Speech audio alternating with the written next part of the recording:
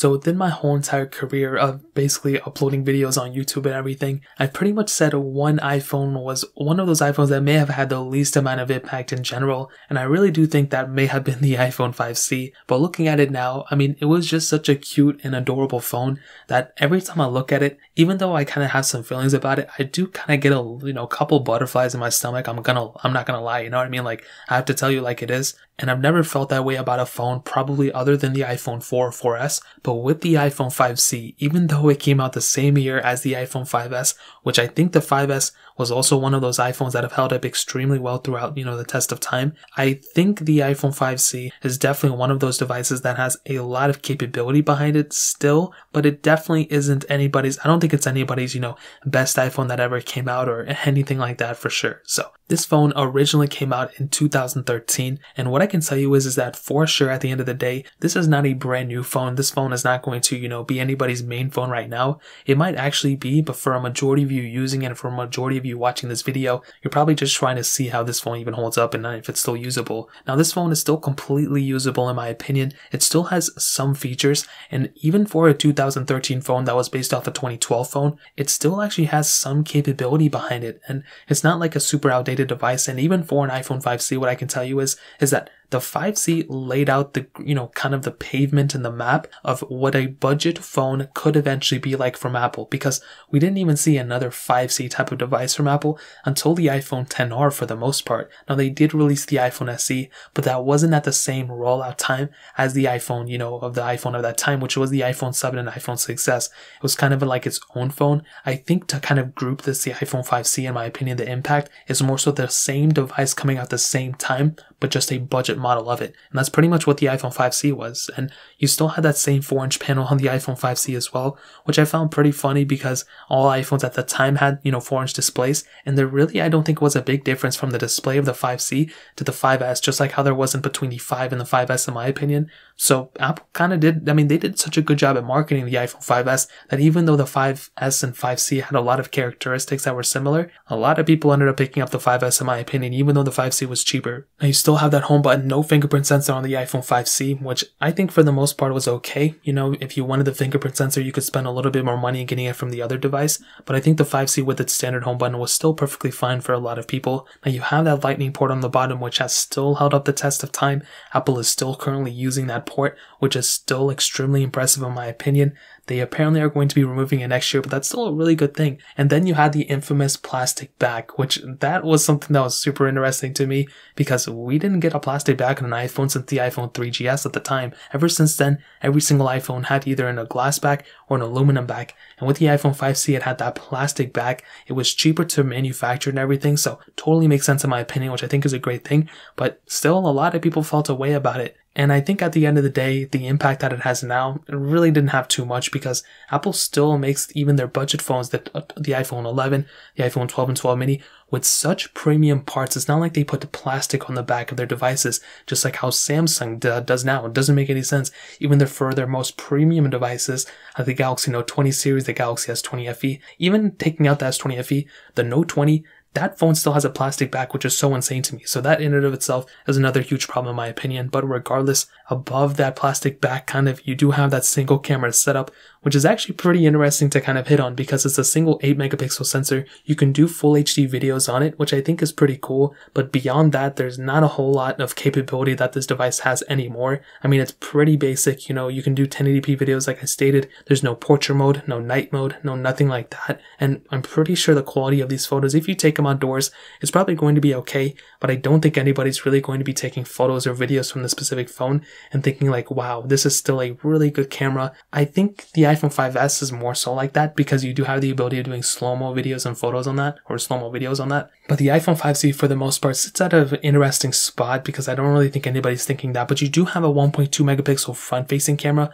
that can do HD videos on that. So I think that's another pretty cool thing. As a whole, like I said before, I don't think anybody's looking at this specific camera lens and being like, wow, this is such a great camera. This is so great. I don't think anybody's thinking that. but also I just don't really think anybody's really thinking about this phone anymore like that either, so it's probably okay. So what I can tell you is the whole entire outside of this device was more or less the same what you were already expecting from the cheaper iPhone 5C and the iPhone 5S. The bigger differences was the chipsets inside and the way it feels. You know, the iPhone 5S definitely felt like a more premium device, and you did have that fingerprint sensor, where the iPhone 5C really only had, you know, a cheaper price tag to it. It didn't really have anything that excelled in my opinion, but still a lot of people bought this one too. Now, software-wise, it's pretty much outdated. It's not getting any more updates, so there's no point in talking about that for 30 minutes.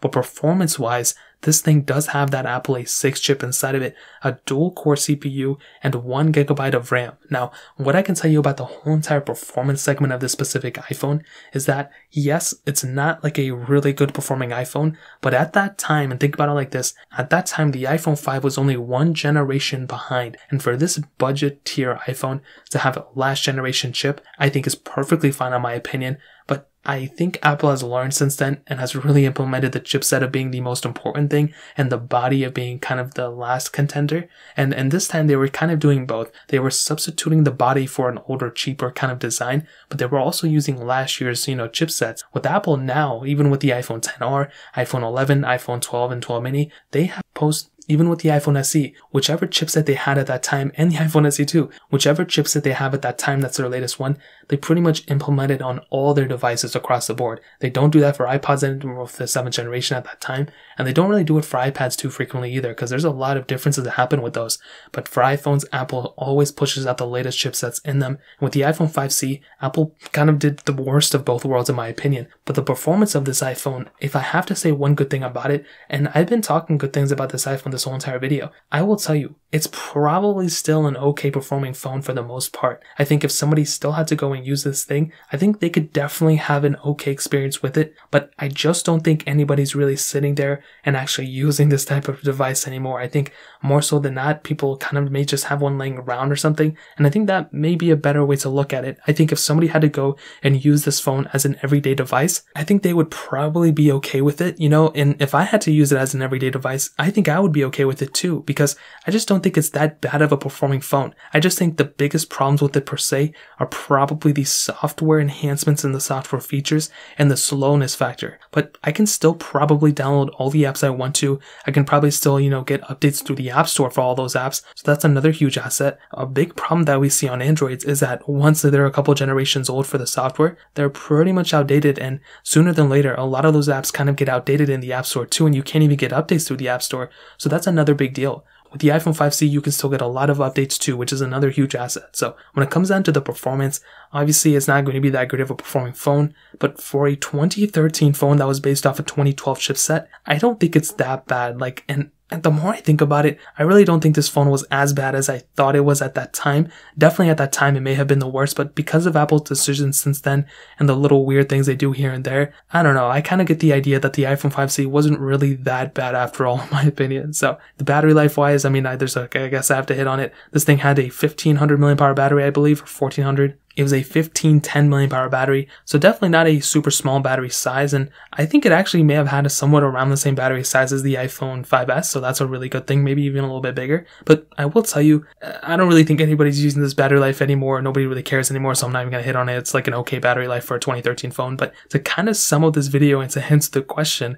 is the iPhone 5C still worth it in the later part of 2020? Man, what I can tell you is that obviously, I don't think it's worth it per se. I don't think it's worth it for somebody to actually go out of their way and use it. But if somebody is still using this device, even if there's one person out there, I'm sure there is, this phone still has a lot of character. You know, for the history and the historical factor behind this device, it was one of the first times Apple actually made a budget phone that was intended to be a budget phone. And the fact that it still turns on for me, it still has a good camera for the most part. Really, the only downside is the oldness factor. Because it's so outdated, it just doesn't get any more software updates. It's stuck on iOS 10. It's not like it's getting iOS 14 features or anything. I just think that's the main issue. I feel like I'm going to be missing out on a lot of those things. But for the ROC capability, for the iMessage iMessage, for the FaceTime, it still has those type of capabilities. It's just going to do everything I do on a daily basis, just a little bit slower, which I think is totally okay. You know, this is not meant to be a super fast phone, and I think this phone has actually held up pretty well, and I think for the performance, for being a 7-year-old phone, is actually still pretty decent for the most part. Now, with that being said, if a phone manufacturer literally went ahead and made a phone like this in this day and age and said, okay, this is our budget phone, like, go ahead and use it, even if it was a $50 phone, I would literally vomit. I would literally say this is a horrible performing phone. It's so slow, it's so inconsistent, and I would not have a good experience with it. But because this is an older phone, I do have to give it a little bit of the benefit of the doubt, and that's kind of what I'm doing. It's not a horrible performing phone for a 2013 phone, but it just wouldn't be my first device I would go ahead and pick up right now. So that really pretty much covers it up. That's how I would sum it up. If you guys have any other questions or anything, let me know in the comment section below. Hit the like button, that would mean so much, but definitely hit that subscribe button. Every single subscriber that we get really does count, so it means so much if you guys could hit that. Also check out the other links down in the description as well. My Twitter, my Instagram, my other channels. More importantly than everything else, I love every single one of you guys. Hopefully I'll catch you guys in the next video. Peace out till then.